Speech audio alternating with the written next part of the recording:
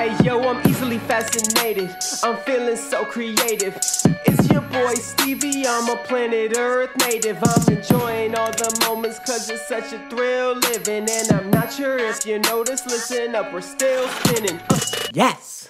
Alright, what is going on? Still Spinning 73, we're back. This is a podcast I've wanted to do for a few weeks now, but I'm glad I waited because I actually learned a lot more along the way. But I just got really hyped about some new little techniques or things that helped my life, improve my life habits, which is something I really like to share. And hold on, I gotta turn this down a little bit. I don't know how to do it. Okay. Anyway, so I have been meaning to do this for a while. I'm just going to kind of get right into it, but still spinning. The earth is spinning right now. I really want this podcast to be about raising your awareness, living your life to the fullest, just simply to enjoy it more. Because as I've been doing that and my life has been more enjoyable, it's just been filled with so much enjoyment. And that's pretty much it. I'm not going to get into that. Thanks for tuning in. Thanks for pressing play. Yeah, much love. Let's just get right into it. So today's podcast, if you've listened to the one in the past, I read this book called Think and Grow Rich, and that really kind of started my journey into kind of manifesting things. I was really hype about it, tried to use it, really got into visualization. But then more recently, I read, just like this past month or two, I read Breaking the Habit of Being Yourself, which kind of talked about the same exact thing, but brought science to it.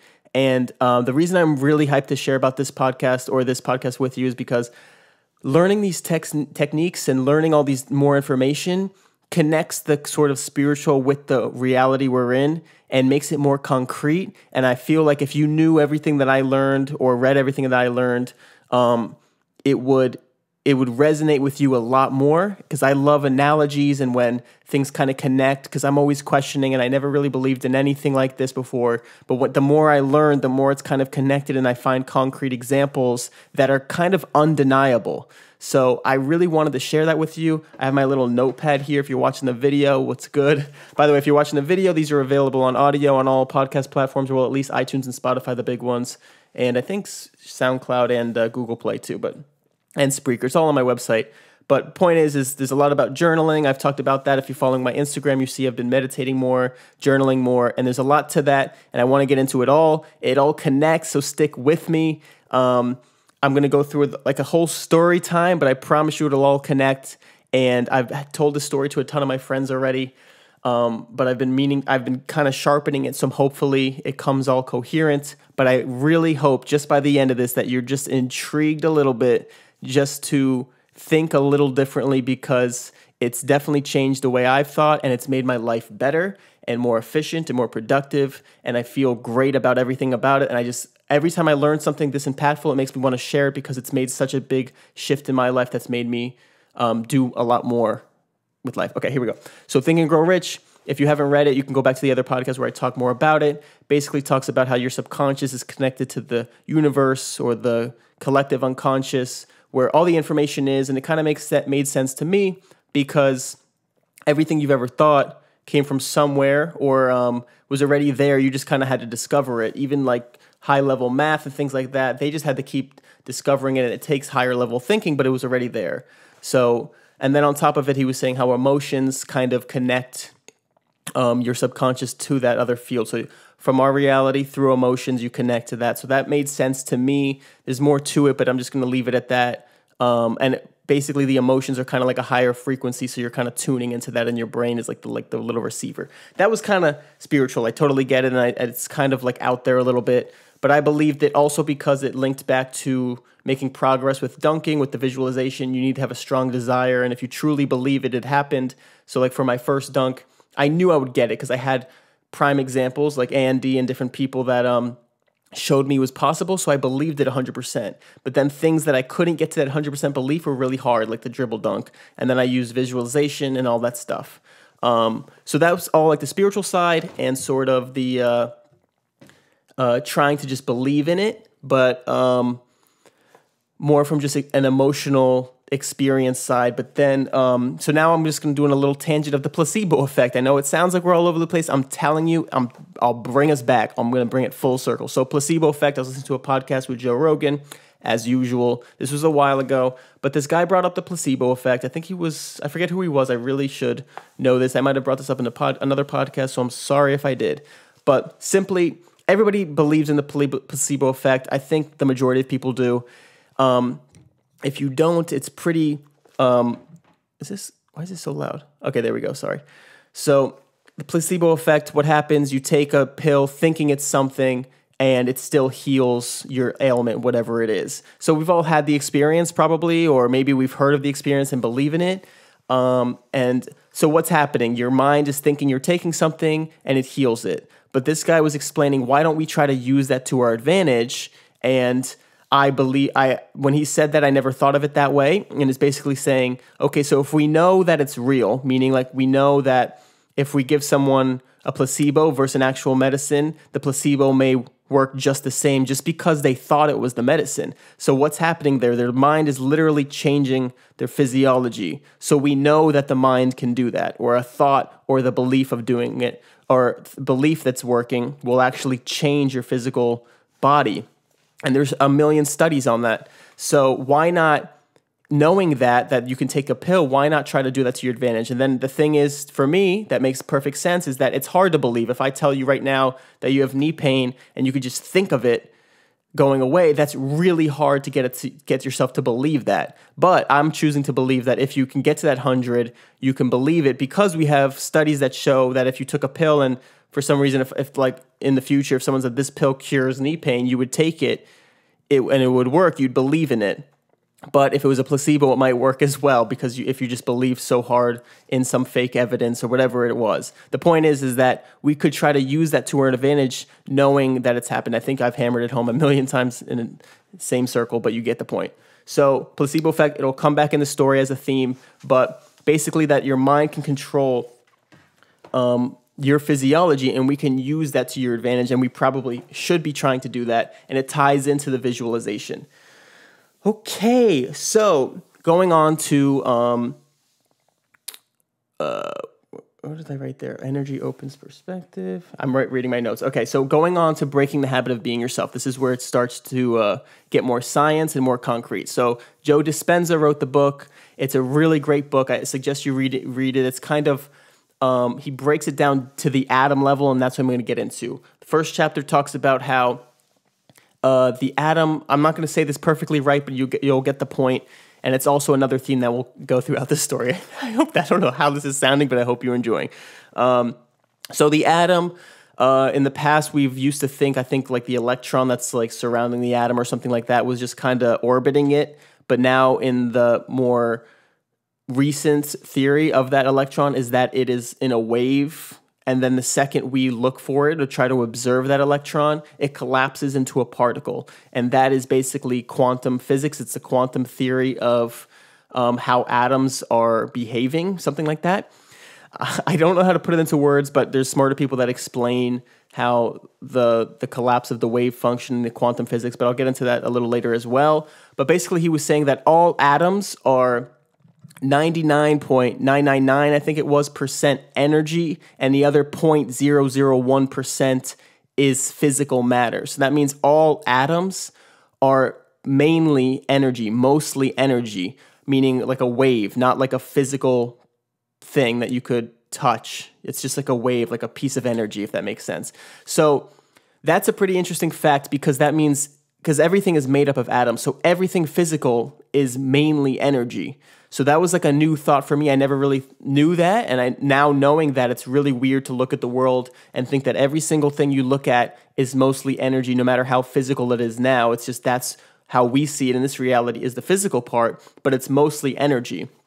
And so that was like the first thing that kind of changed my mind. And then the other thing he was talking about was how in the actual atom that the electron is only in a physical space when you observe it. It's called the observer effect, and it's in a, so basically in the little cloud around the atom. I think I'm saying this right, but the concept is right. I know that, but I don't know if I'm using the little terms properly, but in the subatomic level or whatever it is, in the atoms, there's like a cloud and it's like a quantum place, and the electron could be anywhere at any time. We don't know where it is, but it could be at all places at all times, meaning everywhere at once. I know that doesn't really make sense, but it's kind of in a quantum state where it's a wave and it's everywhere. But the second we go to measure it, that's when it has physical time and space. And Joe Dispenza in his books is explaining that's very pertinent to the way we use visualization and the way we can approach our lives, because if the atom is acting that way when we observe it, and everything is energy, just like those atoms, everything is made up of atoms, then the way we look at the world can be affected by what we're observing. And I kind of understand that now from later things, but in the book I was kind of like, I don't really get this. So I'll tell you the part that I didn't really get. So now he's saying everything's energy, and when you look at the atoms, they manifest or they turn into a physical piece only when you observe it. And that's real. That's like real science. That's what the quantum physics is. So I'm like, okay, but then this is the part where it kind of lost me. So then he was saying when you're producing thoughts, which are also energy, it's atoms, like synapses in your brain or whatever, and you visualize them, that is making those experiences real. And every possibility in your life is basically in that quantum state. Any experience you could think of. And then when you visualize one experience you want to have, that pulls you closer to having that experience. Now that to me I was thinking, well, how is there a pull there? I didn't really understand how. I understood that if you visualized it, it kind of made it real, but I could think of a million different things. How do I pull myself to which experience I want? I guess which one I focus on, I'll kind of get pulled to, but why am I getting pulled to it? Why is it not just like making it real over there, if that makes sense? So that was kind of, I really struggled with that, and that's what I'm excited with this podcast, is because by the end of it, I kind of understand it, and I hope you will too, or understand more about it that makes me realize why it's working. Okay, so now I'm at the point where let's recap a little bit. Think and Grow Rich, manifesting with the subconscious of the universe and kind of spiritual. Placebo Effect, where your mind can control your body, just basically because we have studies that you get it. And Breaking the Habit of Being Yourself, telling me that all atoms are energy, and everything is energy of atoms. Atoms are energy, atoms. You get it. So everything's made out of energy, and now the collapse of the wave function, and that's how atoms are created, or not created, but that's how atoms behave. So if everything's made out of those atoms and that's how they behave, everything can be kind of altered like that, and that's what you do. Okay, so then let's see where I'm at. Okay, so now I'm confused. How do I pull that experience to me? I kind of get it. I kind of understand that even my thoughts are real. And the other thing about the subconscious, this is a big key, is that I also learned with the Placebo Effect, or through these books, through Breaking the Habit of Being Yourself, and my life coaching sessions, which is all about neuro-linguistic programming. That's the training center I'm in. It's called NLP if you're interested. And so I'm learning a lot about the brain, and one thing I've learned with the subconscious that ties into all these things with your subconscious is that your subconscious doesn't know the difference, at least emotionally, with an experience you're having in real life, or you had, or one that you visualize. You can still have those experiences or responses. For example, if you think of getting hyped for a dunk or landing a dunk, right now if I visualize it too much, my palms will get sweaty. That's real, that's tangible, that's something you can prove that my palms are sweaty. You could even prove like my heart rate might increase, but I didn't do anything. I sat here and thought about it. So that, to me, is another theme of this whole story that's very important, because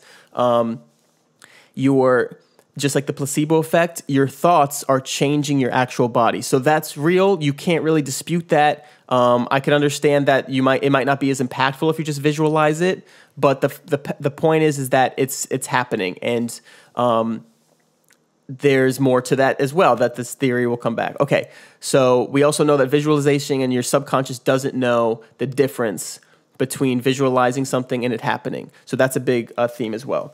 Okay, so then randomly, I was just like, after I read the book, I was like, what the F is quantum? I don't get this. I want to try to understand it. I want to learn more about it because I've heard so much. It's so fascinating. I read this book. Okay, so I started looking up quantum on YouTube. There's a great video. If you just type in quantum physics understanding, there's like a basic 12-minute video. It says understanding quantum physics. That's a great one. And then there's another one that's called Why the Earth Might Not Exist. I think it's by Riddle. It's more of those like kind of like conspiracy ones, but it still was really good because it was talking about quantum physics. It told you like the main experiment, which is the two-slit experiment. And then it also talked about video games, which is what I want to get into. Okay, so quantum physics. In this two-slit experiment, what's happening is they're kind of firing things through these two slits, and they observe how they land on the wall. So physical matter and physical particles go through these two slits, just like you'd think, and land in those two lines on the wall. But if you were to, for example, push like a ripple through that, like a water ripple, when the ripple goes through the two slits, the ripple comes out of the two slits and expands and will hit the wall in like a pattern that like drifts out because the ripples keep expanding. Just think of like dropping a pebble. It's really hard to explain this experiment through words. The video does a really good job because it's very visual. I'm very visual. That's what I'm learning. So I'm going to try to explain it in words, but basically just think of like a rock. When you first drop the rock in a pond, the ripples go outwards, right? And if there was like a almost like an opening or a wall in the water, and the ripples like going towards that wall. If you're looking on the video, it makes sense on my video podcast. It goes through this wall, the ripple, it's like a big ripple, it's expanding, and then when it hits the wall, this is not making any sense. When it hits the wall and it goes through the slit in the wall, a new ripple is formed and it expands outwards. That's the point of it. Anyway, this is another thing that the concept is correct. I don't know if I'm going to use the words right, but they were trying to, I think, shoot electrons through it, and the way they were landing on the wall was behaving like a wave. But when they tried to observe what was happening in this experiment, it would turn the electron into a physical particle. So that was mind-boggling, and that was I think that's the kind of the core of quantum physics, quantum mechanics, which is they don't know what's causing that collapse of the wave function or why. All they know is that they're observing of it. The fact that they're, what am I trying to say? That's what I'm trying to say. The act of measuring or the act of trying to observe what happens is causing it to change from a wave into a physical particle. And that's super fascinating because that's really happening, and that's science, and that's actual quantum physics, and that's like the number one question of quantum physics, I'm pretty sure. And so it's called the collapse of the wave function. You could find it everywhere. And the videos are really helpful because it explains what's happening visually, and that helps me learn it a lot. So I definitely suggest checking that out. So that's happening. That's quantum physics. Now, here's the really cool part. They were talking about video games. And when you think of a video game, if you're into this is really helpful if you're into video games or at least understand kind of computers, but you don't really need to. I'll try to explain it. So if you're thinking of GTA, Grand Theft Auto, that's the one that comes to mind. It's a giant map, huge map. It's probably like, think of like all of New York, whatever it is. And wherever your character is, that's the part of the map that's generated. Sometimes like in other games, like maybe the whole other part of the map that you're not looking at or not in is not even generated at all, or it's like generated but very simply, and then when you go to that part of the map, it kind of gets more detailed. So if you're kind of with me on that, hopefully you are. Basically what's happening is that wherever the character is, say he's in like a small like 1 mile radius, that's all generated, but the rest of the 20 miles of the map are not generated. Why do they do this? This just makes the game more efficient. It's optimized. It just makes total sense because if you're running this huge quality game with such great graphics, it's going to take up way more memory or way more power to produce a friggin' 50-mile map at all times rather than just 1 mile map, and then wherever the character is, it changes. So that's really interesting because it's the same thing as the observer effect that we were talking about, or I was talking about, we were sharing in. Because as the character walks, he kind of has like a line of sight, right? So whatever like they were showing in the videos, like some games might be even more efficient. Like not only is like the little, like for Grand Theft Auto, say he's like his little mile radius, that's what he's observing, but he can't actually see that mile radius, but it just might be, that's plenty of efficiency that he can have a whole mile generated. But what if it's just his line of sight? What if it's just like literally what the character can see on the screen, like what you're seeing on the screen? What if that's generated? And the second he turns his head, that's what's generated. So literally what's out of his sight is not generated, and then the second he looks, it becomes generated or more detailed or whatever. And that is the same principle of the observer effect of the atom. Is like, it's not generated, it's not there, the city's not detailed, whatever it is, the map of the video game. It's literally not generated, and then the second he observes it, the character lands in that spot, it becomes generated, and you don't even know this is different. You think the whole map's generated. Given that there are glitches and times you maybe go too fast and you'll see like buildings, you might have, if you've played video games, you'll see like buildings that kind of get generated as you're seeing it. That's just because it's whatever. It's like a glitch, or it's just, what's it called? It's just how it happens. It doesn't really need to be generated. It doesn't really affect the game. AKA deja vu in our real reality. Imagine that's what deja vu is. You kind of see it happen. You're like, whoa, that's a glitch. Yeah, okay, simulation. So what's really fascinating to me about that is that makes sense. Again, going back to the analogies that I love and concrete things, is that's happening in video games. That's a real thing that they're doing. I've played video games, and it just makes sense from a logical standpoint to optimize the game that way. So that's concrete. And since that's real, and it's real in quantum physics, it's really weird to think that that's how our games are now. And if they keep getting better and we keep making the maps bigger, imagine if we make the maps the size of the world, then if we make the characters more realistic and give them more physical features, and then we start generating their atoms of a human to like simulate a whole world, we would make their atoms do the same observer effect. So it's the same congruency between what we're already doing in video games and how our own atom is manifesting, or whatever, how our own atom is behaving. So it's so strange to me. To me, it's like almost like conclusive evidence that it's some kind of simulation. Not that it's a video game simulation, but our universe is kind of connected in that way, that it's kind of been happening and happening. Because if we're doing it already and we extrapolate our technology advances into the future and we keep getting better and better and more efficient, then we're not even going to know the difference of what we're observing. That's just getting manifested, and we can go all the way down to the atom. You get the point.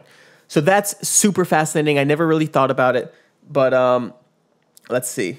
So it's the observer effect happening in video games. It's happening in quantum physics, and now that helped me understand why visualizing, from the book of Breaking the Habit of Yourself, why visualizing produces that energy and brings you towards that event. Because now, thinking of the video game analogy, is that when I visualize this experience, it makes it a real experience. And the thing about the emotions is that, the other thing about the emotions is this, is that if you feel that emotion, I forgot to say this when I first brought up the subconscious doesn't know the difference, is like when you have those emotions, say you visualize yourself getting hyped for a dunk and getting like the palms sweaty, you're changing your energy. That's another thing the Breaking the Habit of book is explaining. And it's not that it didn't feel like it just convinced me of that. It just kind of feel like it opened my eyes to that. So basically it's like, now I'm hype and that's changing my physiology. Now I'm producing different energy, because now I'm thinking everything's energy, everything I feel, all my emotions is energy.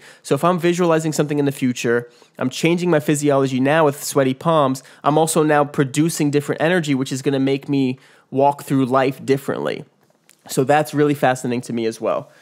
So now when I'm thinking about visualizing an experience and making it real and kind of manifesting it to happen, that it's more, if you think of it in terms of energy, that experience is in a quantum state. It's somewhere out there. When I visualize it and make it real by visualizing it with emotion and feeling it, it's kind of observing that experience in some space, and it's making it real because now it's bringing it to me in this current energy, and now I'm going towards it because now the energy I'm producing is sort of, what's it called? So now I'm producing different energy, and now I'm going to go towards that because that's the energy I'm producing. It's the same energy of that experience, and now I'm making it in my current state. So now that's why they're getting pulled together. Does that make sense? That's still the hardest part for me to understand. But because of understanding the observer effect and it's making it more real, it's not just like I'm making maybe you could understand it from how I told the story, is that at first I thought I was just kind of like having this vision and then I'm going towards it. But now it's like that vision or that experience has its own energy, and then I'm bringing that to my current state. So now it's almost like there's all these different paths, right? But then I connect to that energy. So now I'm kind of connected to it. So now as I go, it's kind of, that's the wavelength I'm riding on to go to that reality over there that has the energy that I want. Does that make sense? I hope that makes sense. I think that kind of got that out good enough. But now it's like, now the visualization is really powerful for me, because I think of if that's really happening in our atom, and if that's happening in our atom, and it's basically saying that the act of observing it makes it real, then the act of me observing an experience I want to have in my future makes that experience real, and then also changes my energy to go towards it. That's kind of it. It's still really hard to explain because it's more of a feeling, I believe. So but learning all those other things and learning the quantum physics and learning how the video games are actually doing that, and that it goes back to how our atom works, and all those different things kind of made me connect the dots between why it's working before it was kind of more, I think this works, but I don't really get how. If I figure out a better way to say it, I'll say it another time. But I want to move on to the next thing, which is what I'm currently doing. And the last thing about the emotions is that the reason why the emotions help is because when you use emotion in your visualization, the weird thing is that in the Think and Grow Rich book, the emotions they just said were like a higher frequency, and you tune into like the universe, kind of like spiritually woo-woo. But this one is saying the emotions are the highest form of energy, kind of the same thing. But if you think about it, when you have those emotions, you feel it now. So when you just think about an experience without emotion, you just kind of see it. But when you have emotion with it, you can feel those emotions now. And that's something that's more concrete for me. So the emotions are the key. If you're trying to do your little visualization, do it. So now I want to move on to me trying to practice it. So after I read this book, after I read the quantum physics, I wanted to put this into practice.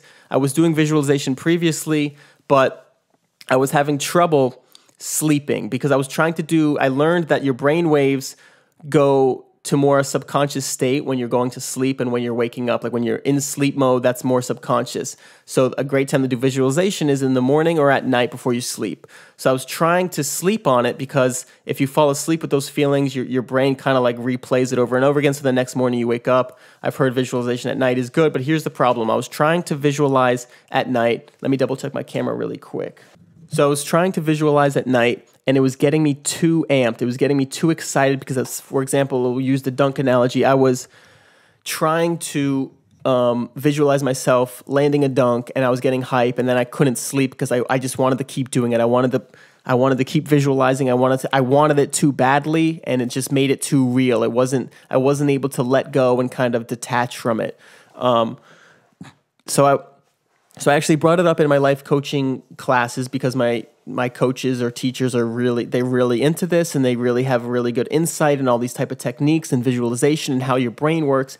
And I said it was causing some anxiety because I just wanted to get it done, and it was kind of causing I was getting the right emotions because I was feeling so excited, but I wanted to do it now. Now I felt like I wanted to go do it. So I brought it up, and he brought up journaling, which is really interesting to me because I've been trying to journal. I was writing my day down most nights and just things like that. And then journaling, I asked about, can I write it on the computer versus a notebook? And this is kind of what I wanted to say in my podcast originally, but then I learned all about these other things. So this podcast I wanted to do a few weeks ago was all about this journaling part. So this is kind of the whole second half, which ties into this visualization. So he mentioned that journaling on paper is way better because it's connected to your hand and you're physically writing, and your hand is very connected to your subconscious. And what does that mean? That means that when you write these experiences down, instead of just thinking about them, it makes them even more real because your hand is connected to your subconscious in a very strong way. And what he was explaining was like there's a lot of experiments to show this or studies, and one of them is like holding a pendulum, which is just like a little thing that moves back and forth. And if you close your eyes and just kind of move it back and forth and repeat the word yes, it'll move, say, left to right. It doesn't matter the direction, up and down. It'll just move in one direction. And then if you say the word no with your eyes closed and keep moving the pendulum, it'll move in a different direction. So basically you're subconsciously moving your hand in different directions just based on what you're thinking. So your hand is very connected, and when you write on paper, those experiences get into your subconscious way more powerfully. When you're typing on the computer, you're not connected as much. So that was something that was very powerful. I did not know that. And now the other thing that was really powerful about it was handwriting. So if you write every day and you're doing your journal every day, you can go look back and see like an analysis. So that's something fun you can do. Like you can see how you write when you're more stressed, when you're more relaxed, etc. But what's great about that is that when you can see when you're more relaxed, you can use that to your advantage. So for example, if you're doing this visualization at night, you can write in a more relaxed state. So by the time of your visualization, it'll actually induce that state of calmness. So if you like write super slow, it'll kind of help you feel relaxed. And I'm all about getting good sleep. Like that's really important for me. So I would love to get myself into a calmer state because I've always had the trouble of wanting to do the most. So I try to do like a to-do list before I go to sleep, but then that's using my problem-solving brain. So they say it's good to really shut off, but it's tough for me to shut off. So this has really helped me a lot. That's another reason I want to share this visualization. And the other thing is that simply writing it, since it's connected to your head, it gets all those thoughts out, like it gets them out on paper. And I was trying to do that with the computer, but because it's more connected to your hand, it feels like you're getting it out of your head, I mean. So, and that's great. And then, oh yeah, back to the hand connected to your subconscious, you feel it more. So when it's connected to your hand more, you can feel those emotions more. Like when you write things down, it becomes more real because since it's connected, your brain thinks you're having that real experience much more strongly and you feel those emotions better. Okay, so what I've been doing is at night is the last thing I do is I just kind of fantasize, and it's called future pacing. You can do just the very next day. Like for last night, for today, I would say my podcast went great. I got everything out I wanted to say. I don't know if it's going great. I think it is, but I would like visualize myself kind of hitting end on my recording and just feeling that sense of how great it went, and that gratitude is the strongest emotion because you can. It really produces a sense of accomplishment. And then what's great about feeling that gratitude of like, wow, that was so great. I'm so happy I got it done. Then you go to sleep with that emotion and you wake up like it's already done. You're producing that energy again. And so you're in a different state when you're approaching your thing. Instead of a state of like, I hope this goes well, you're in a totally different state, and that energy is really important to how it goes. So it all ties back and it makes more sense. And what's great about the Breaking the Habit book and all these different things I'm learning is that it's not just thinking that this helps. There's a lot of brain chemistry and science that you can measure that proves this stuff. So that's what I like. I like the stuff that I can prove because it helps me believe in it more. Whether it's believing it or it's just placebo effect, it's still happening. I brought that placebo effect back in there smooth. Okay, but my point is that if I go to sleep thinking, feeling gratitude, and I wake up and I have a great podcast, I could be like, wow, that visualization worked. Now, did it work because it was just placebo and I'm like, it's going to work and I think it's going to work? Or did it work because it changed my mind? It doesn't matter. But the other thing is that there probably is some things that we can measure scientifically. What else? I think there was more. Okay, so now the other thing about that was that back to that placebo effect of making things happen, making like better habits for yourself, like helping me get to sleep better. The other thing I've been doing lately is doing different triggers, like to help me get more productive or make me calm. And that's another thing about the placebo effect that I don't really care, but it helps produce that energy, and it's all tied into one. So I'm trying to tie it all together right now. So for example, when I wake up this morning, I did a meditation and I lit a meditation incense that's called Meditate. It doesn't like smell like meditation, but the point is that there's different incenses for different things I do. So for example, when I wanted to start this podcast, I lit another one that said Energize. So that way, even if it's just in my head, like I smell that trigger and then I do something productive, then every time I smell that trigger, smell that incense, I'll get into a productive state. And that's also something that you can measure as well, is that you've probably had this experience already. When you smell something, it brings you back to an experience you had. So if you can, I think my camera died. 1 sec. Sorry, my camera actually has like a 30-minute time limit, but also it overheats sometimes, so I had to take a break. Anywho, it's going to be really interesting if I ever get my own producer, a little studio. That's going to be wild. Okay, I'm observing it, and I'm making it real, and it's going to happen. Cool. That's also all I have to do. Great. Okay, so you've all had that experience where you probably smelled something, and it brought you right back to that experience. And what's great about that is it's kind of proof that you can, another concrete proof, bring it back to the analogies, is why not use that, just like the placebo effect, why not use that to our advantage if we know that we had a smell, oh, that smell reminds me of Jamaica in 2007, you know, or that friggin' tree Christmas, you know, everybody has that, or oh, that candle Hanukkah for mom. And so, what's it called? So then, yeah, so why not use that to our advantage? Why not be like, set up triggers for yourself so the second you smell it, you get productive, or the second you smell it, you feel calm, or whatever it is, just like inducing the states of your writing. Everything's connected. Everything is energy. That's pretty much all I had to say is those 2 lines, and the whole podcast was done.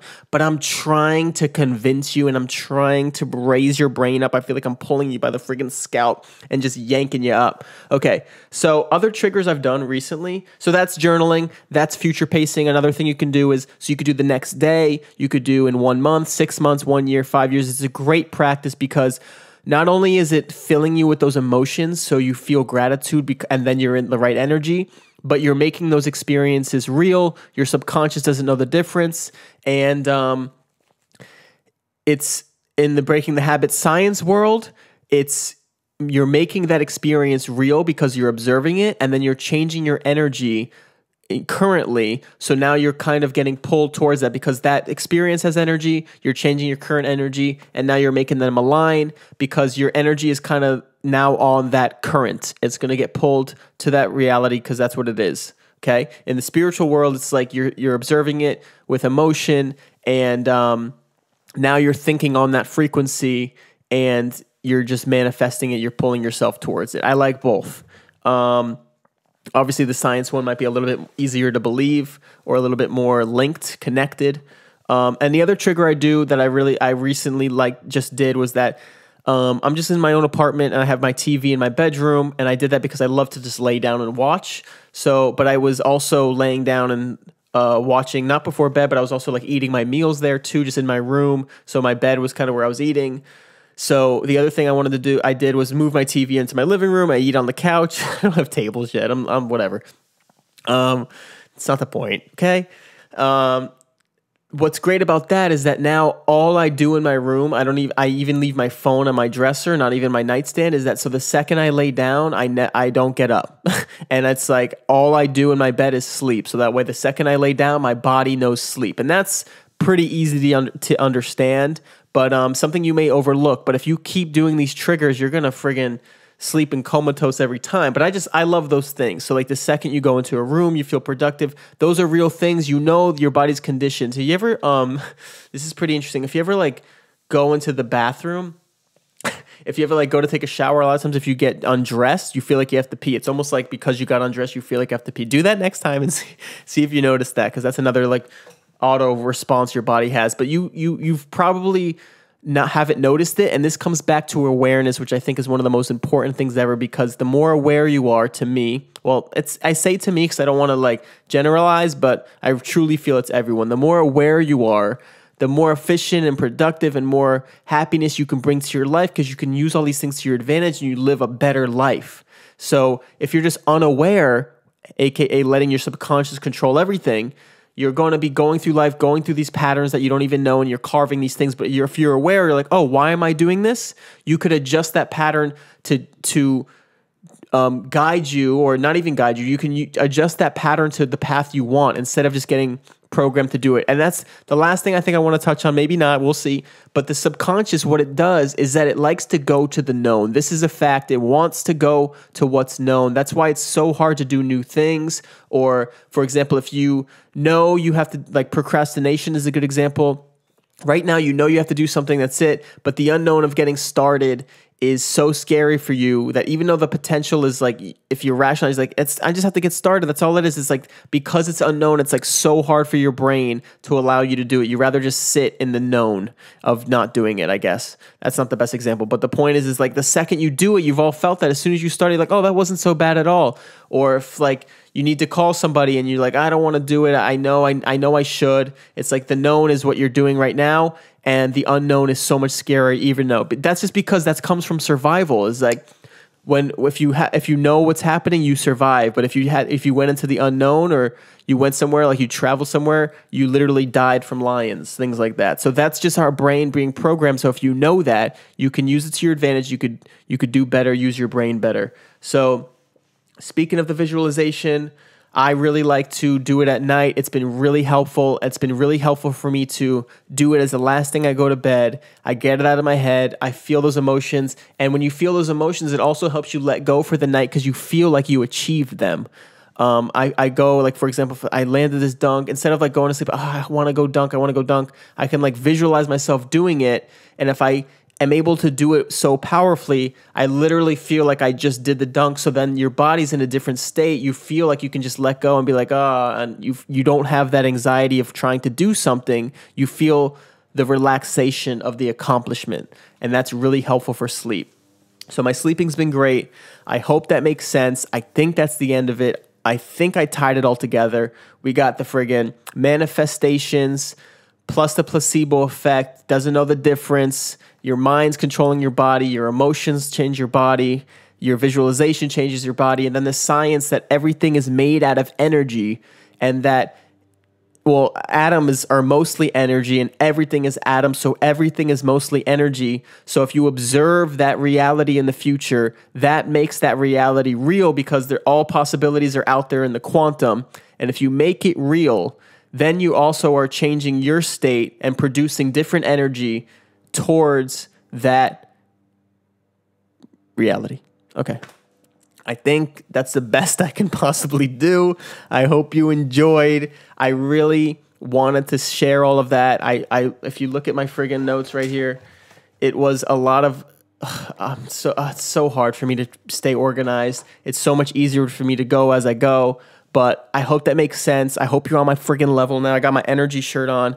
I hope you're understanding why I'm so nuts, and you understand why I love energy so much, because it's not, I feel like it's really simply, it's not, you don't just do something and then you feel the energy. If you feel it first, it'll get you there. And that's what I want. I want you guys to kind of be on this level because I really think it's beneficial. It's helping me out. I don't care if it sounds nuts because it's going well. All right. I think that's it. I don't want to keep rambling. Thank you for all your support. Love you all.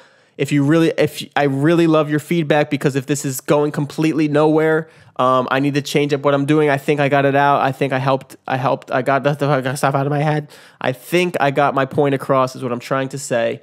And yeah. More podcasts coming soon. Got a lot of guests. Support me by just subscribing and sharing. That's pretty much it. I don't really care. I love you all. I'm manifesting it anyway. I don't need your help. I just fucking get the energy in my freaking brain and fucking get pulled to it anyway. So, love you. Keep it up. Enjoy your life. Enjoy being yourself. You are unique. You have your own combo of nature and nurture. I don't know why I'm getting into this now, but you have your own DNA, and then no one's seen your combination of experiences with your DNA. Remember that. You're you. It's pretty cool. Do the best you can be, and you'll be the happiest. I love you all. See ya. Toodaloo. Bye. I'm easily fascinated. I'm feeling so creative. It's your boy Stevie. I'm a planet Earth native. I'm enjoying all the moments cause it's such a thrill living. And I'm not sure if you notice. Listen up, we're still spinning. Yo.